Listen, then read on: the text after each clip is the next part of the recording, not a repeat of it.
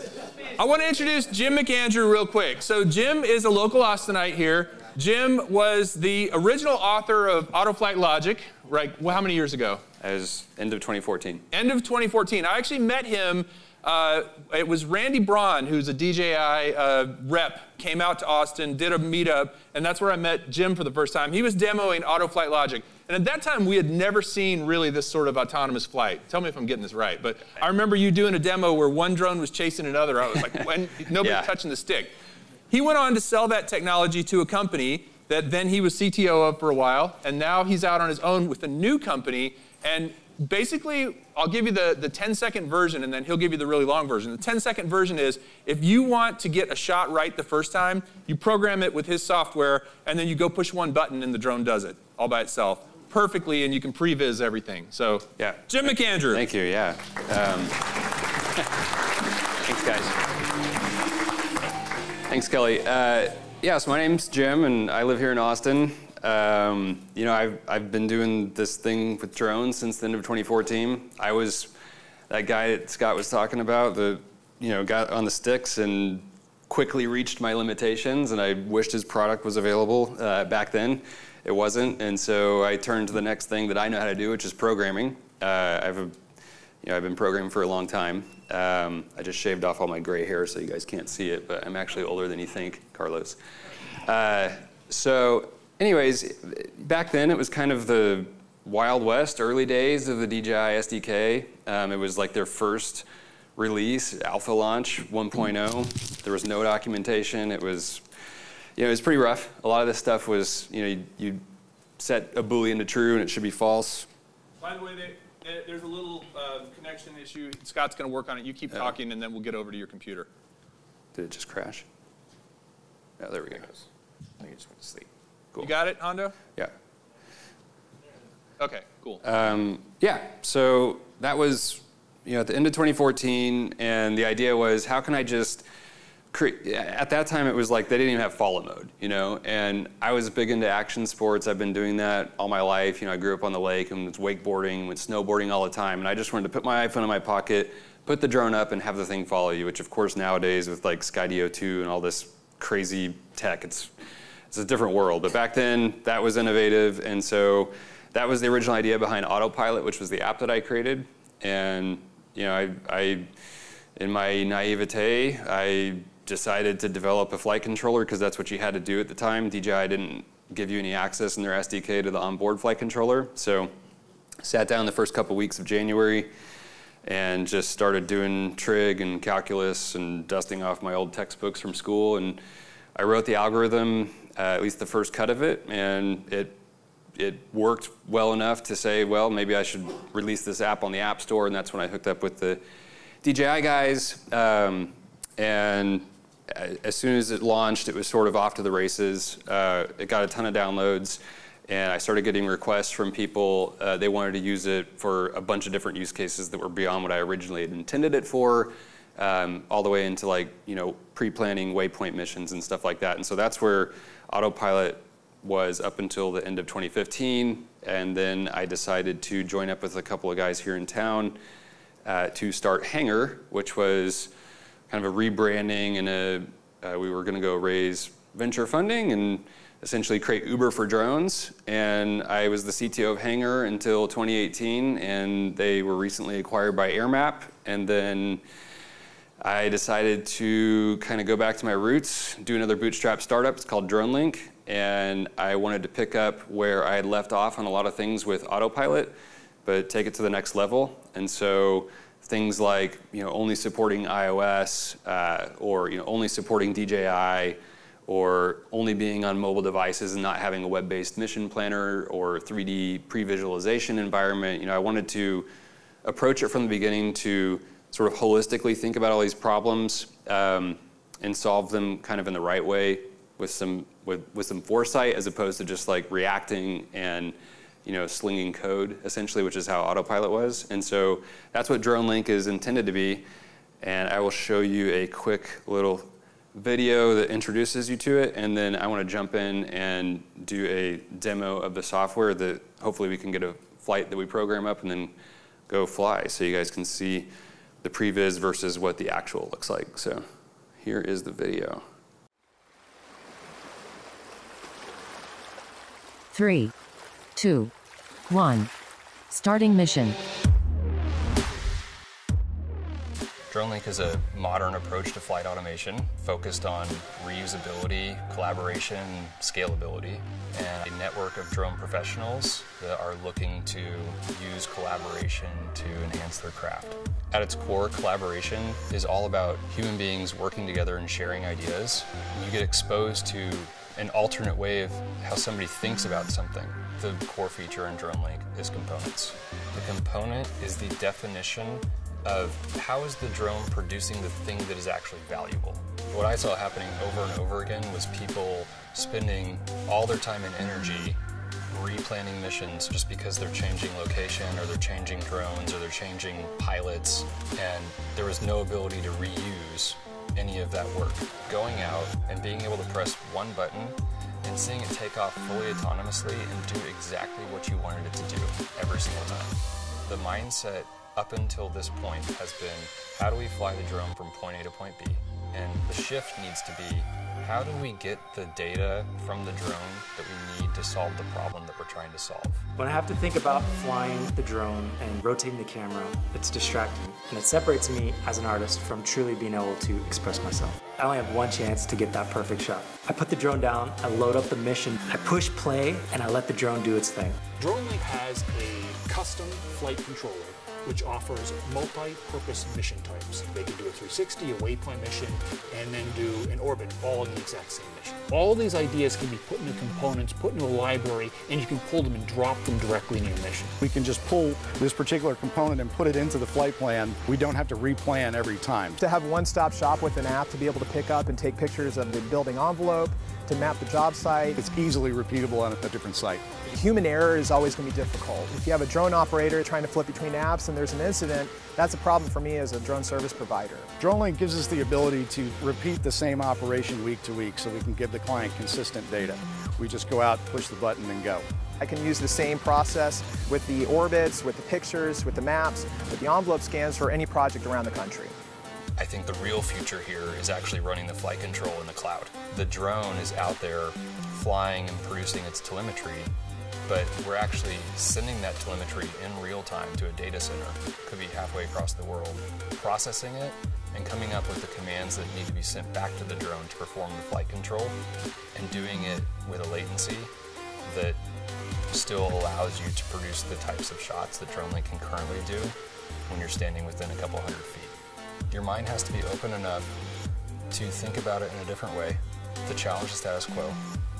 And once you get past that, it's worth it. Our goal is to listen to our users and listen to the people that are pushing us to develop the best solution that's out there, not just for today, but going forward. There's that spark inside of us, that divine spark. It's our creativity. It's our ability to imagine things that don't exist yet and make them reality. DroneLink's no different. You want to do that with your drone. You want to do that with everything in your life.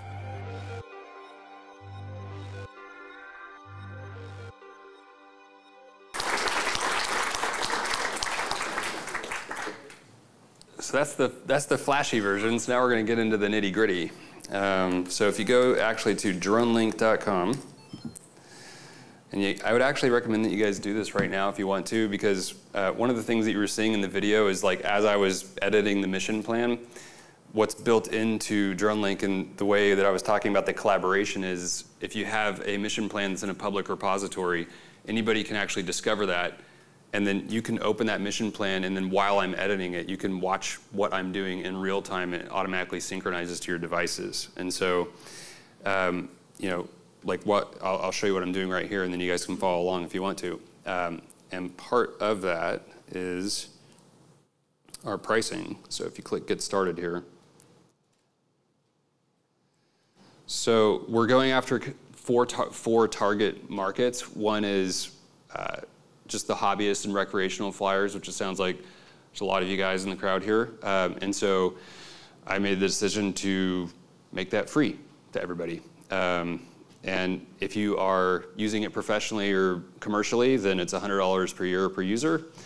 And if you're part of like a drone service provider or an internal drone service department that has multiple team members, you can then sign up for our team plan. And then if you're a large enterprise that wants to actually take the same technology that I built the DroneLink app on top of and our backend, you can actually take that, white label it, and put it into your own app and your own solution to have it power your specific point solution for the market vertical you're going after. And just before we jump, you guys can click on the free plan here to follow along with me as you're signing up. But before we jump into the demo that I'm going to do, I was just going to pull up on the website our examples page. Oops.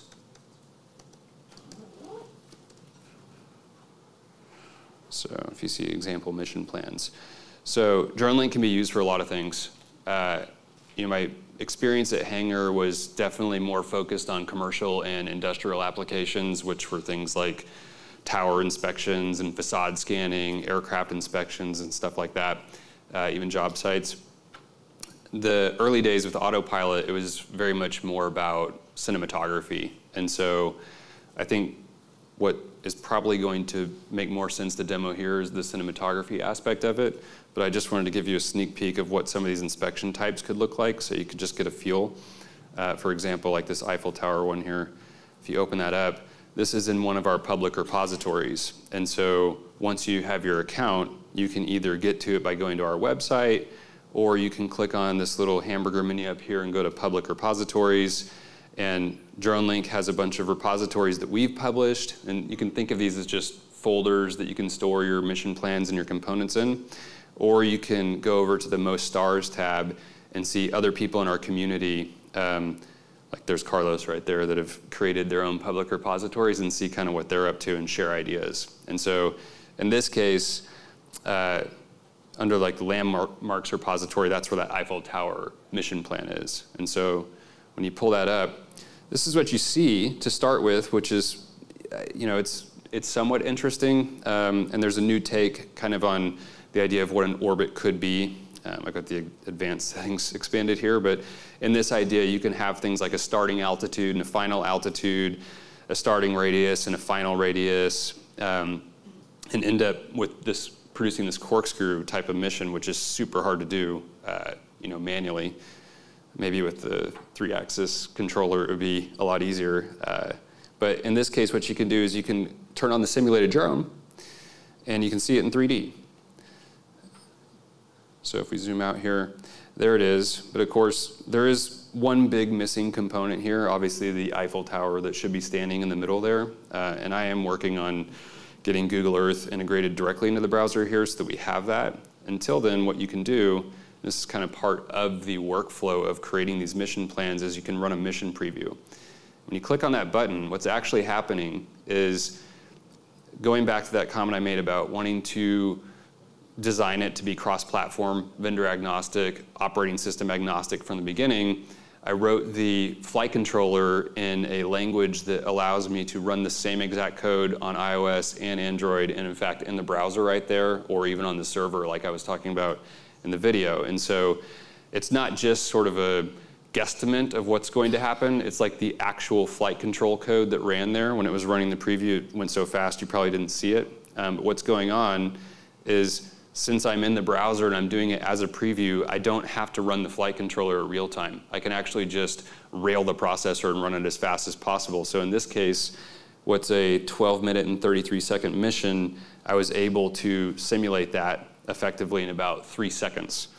And so you can imagine when you're going through this process of creating these plans, it's an iterative process where you create something, you run the preview, you see if it's what you wanted, it's not what you wanted, you go back, you edit it, you run the preview again, and then what happens is you end up getting 100 cycles of running this mission in a matter of like 10 or 15 minutes. It's like a game changer. There's no way you can do that in the real world in real time. It's too costly and too prohibitive. And so in this case, we've got the preview. You can hit play on the preview, let it play out here, and you can see I've got a timeline view down here in the bottom. I've got the 2D map view up here on the left. I've got some information about what the flight controller was doing at that point during the mission, and then of course you have the 3D view in the top right. And then down here in the timeline, you can see Okay, it's approaching the orbit. Once it finishes approaching the orbit, then it gets into the orbit, and then these are all the commands that are happening with the camera. I was doing things like setting the interval. I'm doing an interval capture here, so in fact, if I turn on, like, these are where all the photos are going to be, doing this tower scan in this case. And so you can see, once it starts the orbit, it executes this camera command right here, camera start capture, and then it's showing you, here's capture 17, 18, all the way over to, this is going to take 366 photos. And this is a one battery mission. You can change that, if you say, maybe for some reason my battery's only going to last for 10 minutes or something like that, and then it'll perform the estimation of how many batteries this mission is going to take and when you're going to have to do the swap. And then if you keep scrolling down, it'll show you other things like what's your altitude, how far is the drone away from you, what's its horizontal speed, its vertical speed, etc. And so once you kind of lock in all the parameters that you want, then you hit the Export to Google Earth button right here. And when you open that up, here it is in Google Earth. Looks like a big Christmas tree. And we can take this, turn off the capture markers so we can see what's going on here. And there it is, your orbit around the Eiffel Tower. And what's happening here is this 3D view actually has the ground elevation in there. And so when you set this takeoff location, I'm actually restricting it that it has to be within 20 feet of that point. It'll know the altitude of the ground at that point. It knows the altitudes of where the Eiffel Tower is. And then that's how, whenever you export it to the KMZ file for Google Earth, it knows that's exactly where it's going to be. And you can zoom in there and see that the flight path is safe. It's not running into the tower. And then the final thing is, what is the framing going to look like? Is your field of view correct? And so then you can click on the flight motion and then watch it actually play out here. You can either watch it play out in real time, or you can speed it up. Oops.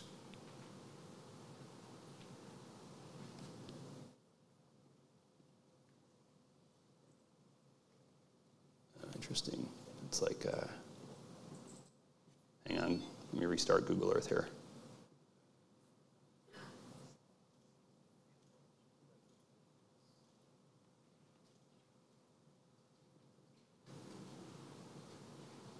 Okay. So if we go back to that flight motion, there we go. And then you can speed it up if you want to.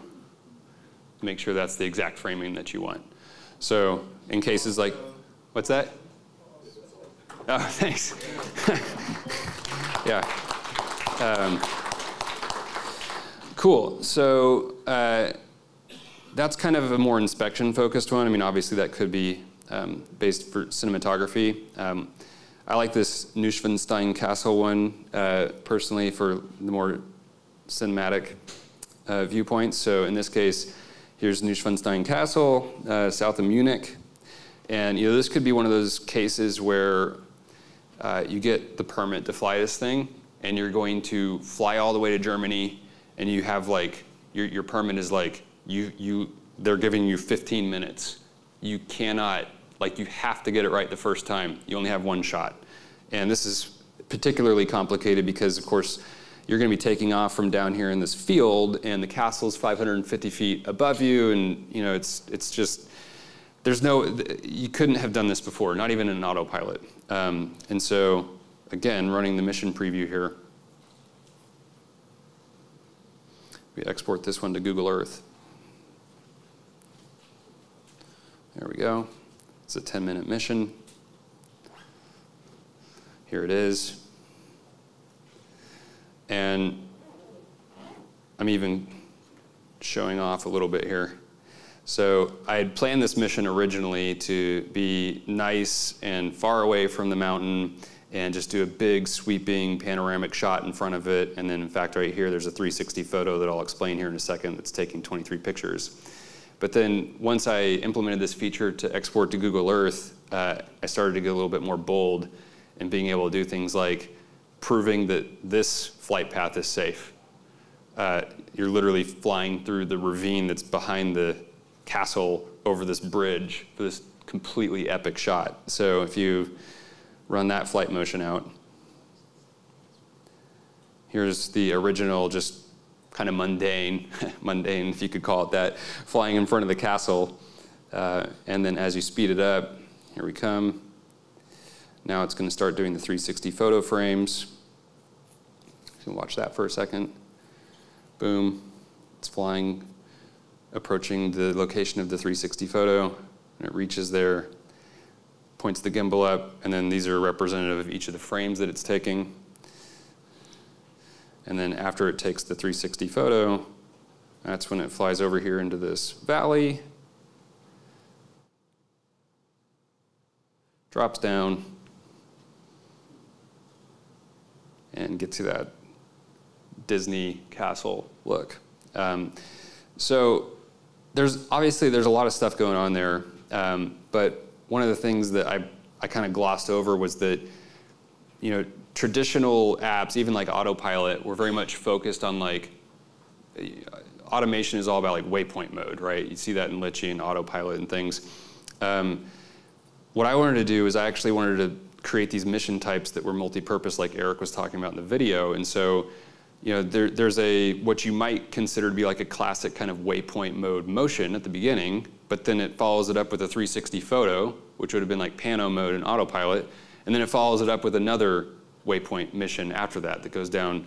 And so the idea was chaining these things together, and we call that components. And what's great about architecting things in that way, I mean, one of the issues, and part of the reason why most of the other apps do it the way they do is because the DJI SDK, that's how it's built if you want to use their flight controller.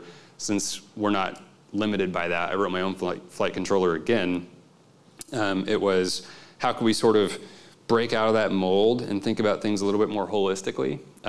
And of course, it's even more relevant to the guys that are doing like repetitive scans of a job site every single week, that, you know, they're doing an image series and 360 photos and orthomosaic and all these things. They want to chain all those things together and have it be in one mission, even if it's like a 5-battery mission. And so what happens is like on those team accounts that I was talking about, you could have a pilot show up, he flies it, and then he's out of batteries or he has to leave after 2 hours, he leaves, and then the next team member shows up. It's the mission, the progress is saved in that team account, and the next guy can show up, load the same mission, pick back up with a different drone, and finish the mission.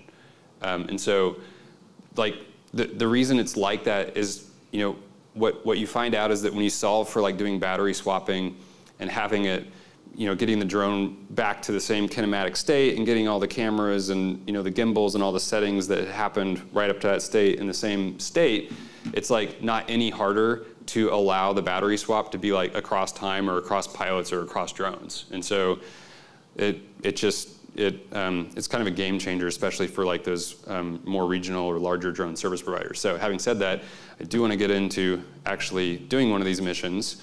So let's come back over to the app, and I'm going to, if you have an account, I'm going to do it in our demo repository here. So if you go click on the hamburger and go to public repositories, you'll see demo is one of them. I've got the demo from the Austin Drone Meetup that I did before. And if we come over to where we're at,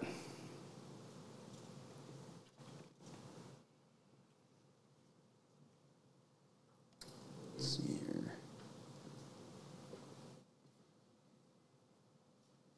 That's where we are.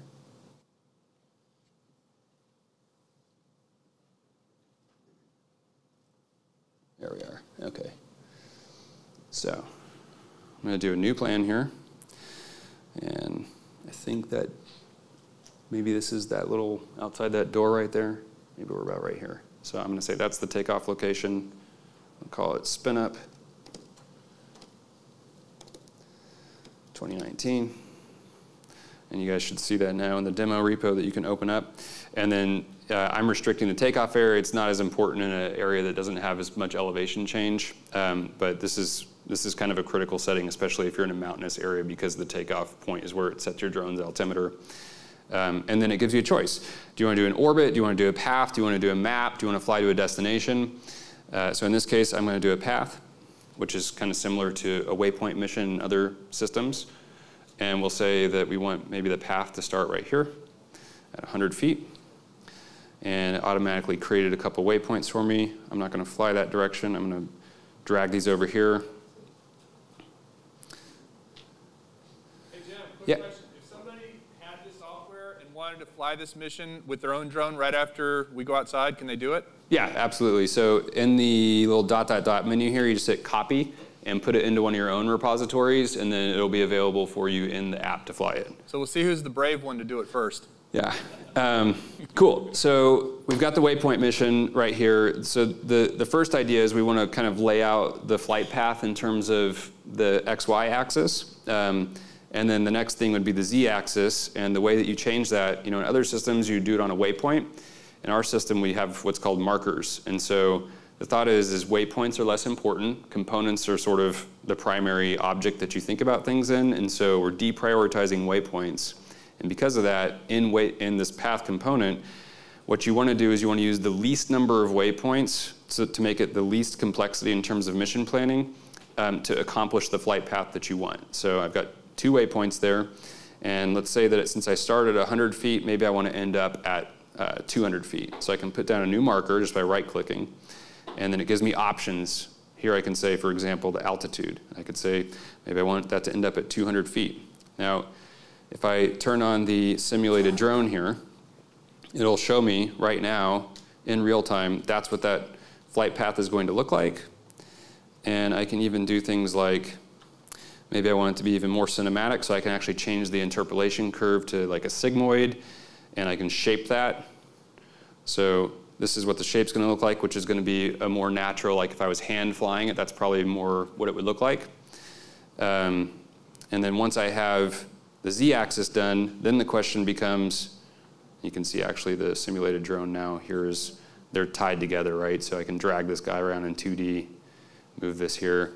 And if I wanted to, I could actually create a new waypoint based on the view over here. I could say like a new waypoint plus marker, and it would drop that down, and it would have where the simulated drone currently is, plus the current field of view, which by the way is accurate to the drone that you have. I have a Mavic 2 Pro, like we could do full FOV, for example, so it crops it.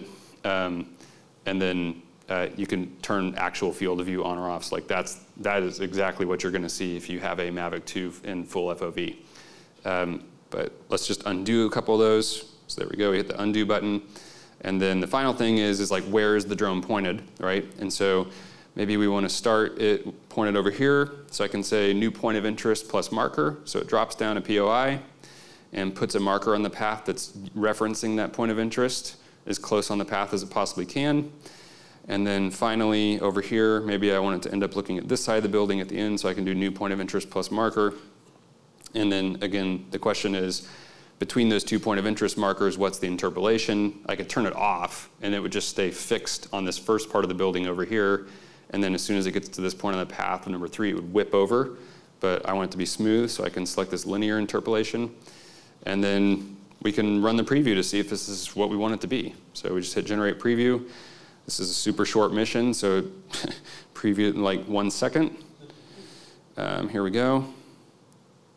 And now it's coming over here. And that's looking pretty good. But let's go ahead and do the final step, export to Google Earth. Open this up. Now here we are with the building layer. And then we can just double click the flight motion. Great. And there it is.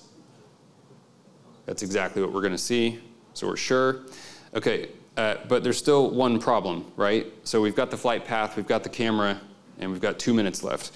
And there's no way in 2 minutes that you could figure out how to drop all of the right camera settings in, or do a 360 photo, or even do one of these cool spiral orbits that I was doing. And so, if you were going to do it yourself, like for example, while you were approaching this waypoint, this path component, you could go inside to it, open up the approach, put a component down, drop a list in, navigate into it, and do things like, camera mode. You can start typing and it searches for it. You want the camera to be in video, and then you can do another new component, and you can say, maybe the camera ISO, you want to set the ISO to something. Well, it takes a while, right? So I'm going to cheat, and this is absolutely what you should do. Instead of creating it yourself, you should include it from a repository. And so guess what? All those repositories that I was showing you that are public, including DroneLinks, We have things already created, and other users have too. So for example, we have a cinematic camera settings component. So if I drop that in, and I look at what's in there, it's doing like 15 different camera settings for me already. It's setting it into video, it's setting it to H.265 encoding, it's setting the resolution, it's setting it to D-Log-M. It's doing all this stuff. And you know, some of that may be unnecessary. The drone may already be in that state, but you have no idea. You may have been flying 3 days ago and been doing a completely different type of mission or whatever. And it's like, how many times do you go out and like, you forget to do 2 settings and you like ruin the entire day of like flying because you got the wrong stuff. And so this is just like peace of mind. I know I'm going to get the exact camera settings that I want every single time. And so I've got that in there. And then like the final thing here would be, well, what if I wanted to do a 360 photo? Including components from other people's repositories aren't just limited to like camera commands, which by the way is in any other app, like Litchi or anything else. You have to go manually do them every single time in the interface. If you wanted to do a 360 photo, like let's say we wanted to do it right over this lake, we just right click, do a new component, include from repository, search for 360, there it is, boom, 360 photo, and there you have it. It's literally fly to this point at 100 feet and it's going to take 23 pictures. Now, this 360 photo component took us like several hours to develop, and if you navigate into it, you can see it's actually pretty complicated. You're flying to a destination, you're doing multiple rows, you have multiple heading components that are at different frames, they're rotating the drone at different angles, they're rotating the gimbal, they're doing a camera capture, and you got all that for free, and I just dropped it in 3 seconds. And so now if you do the mission preview, now you'll see down here in the timeline, this is what we're expecting, but there's actually still one more problem. So, and again, this is why I'm going through the mission preview, right? So it's a debugging step. So I can see the 23 images that it's capturing there, but I don't see the video. It's not taking the video. And so if you go look at what happens in the approach where it's setting those cinematic camera settings, there is no camera start capture. So that component was just get the camera into the state that you want it to be in, but it doesn't know when you actually want to start capturing. And so, for example, I could drop a marker down here on the path and say, that's where I want to start capturing. Or I could say maybe like once I get to the beginning of that path component, like that's when I want to start capturing. And so in that case, we call it the achieved. You've achieved the destination. And so you can just click set achieved component, start searching for start, hit enter, drop it in, run the mission previewer. Boom, there's the video. It's a 32-second video. And now you can move on with your life, walk out that door and go fly it and know exactly what you're going to get. So that's DroneLink. Thank you.